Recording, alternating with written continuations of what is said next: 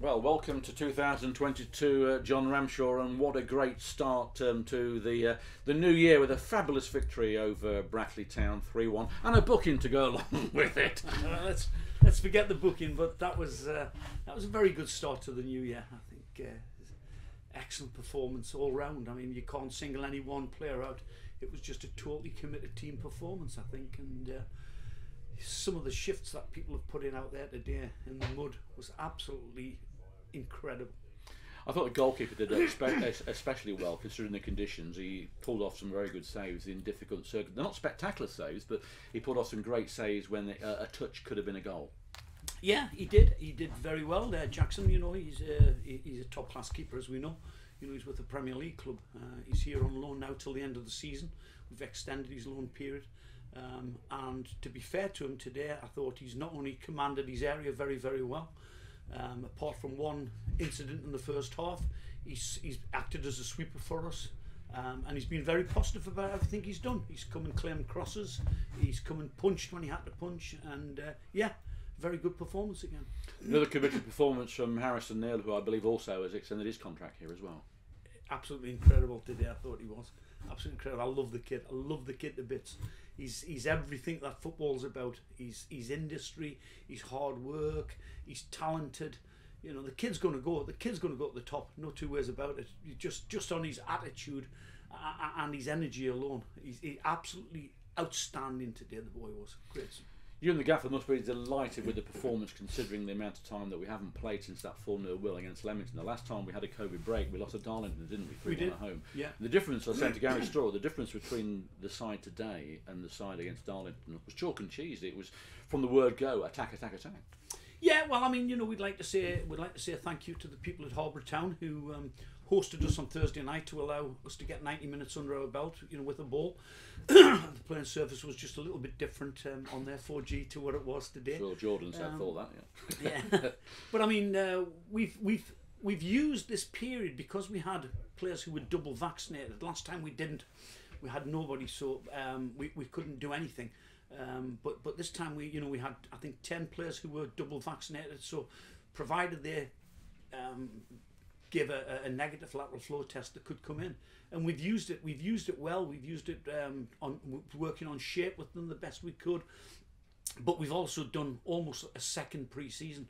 The boys have been in and ran, and I thought the fitness levels today showed tremendous. They were tremendous, absolutely tremendous today. Yeah. Did you go to the Boston game? I presume that you did. We did. Yeah. So you know, their back four were rather slow, weren't they? You capitalised on that, and you could see that if you could sort of persecute them to a certain extent, it was a chance. Yeah, I mean, I don't know. You know, I mean, I don't like to call people slow because I know, but you know, I just think when you're dealing with the pace of Powell and Crawford, you know, and Dakari when he comes on, you know, I think they make a lot of people look slow, as it were, Paul. But you know, we went to the Boston game, and although they were very good against Boston, we saw certain things that we thought we could exploit, and we talked about that. You know, we have a team meeting, as you know, before every game, and we talked about that in the team meeting and told the players, you know, where we thought their weaknesses were.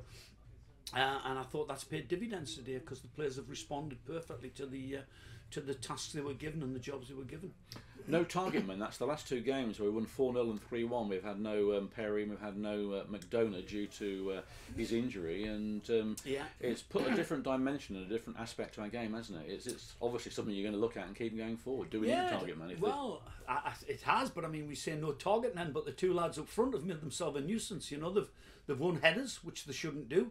You know, we were just talking after the game there, and saying that sometimes with your big centre backs, they don't like marking the little lads. You know, they've got to come over the top of them, and sometimes they give silly fouls away, and they're awkward to play against. But I thought the front two did well when the ball was knocked up to them at times. You know, they've held the ball up today and protected the ball well, and of course anything that's in behind defenders with their pace, they're a threat.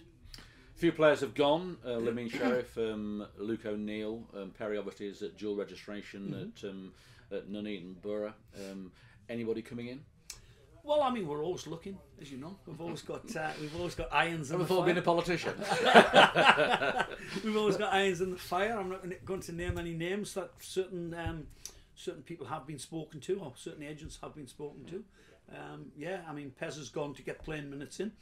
You know, he's a bit short on playing minutes, as we know, and Nuneaton were looking for a big target man, so we've allowed him to go there in a dual registration.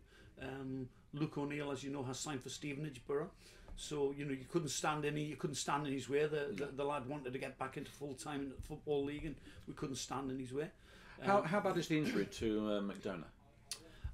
We're looking probably about another week to 10 days, I think. Does that go over his loan period?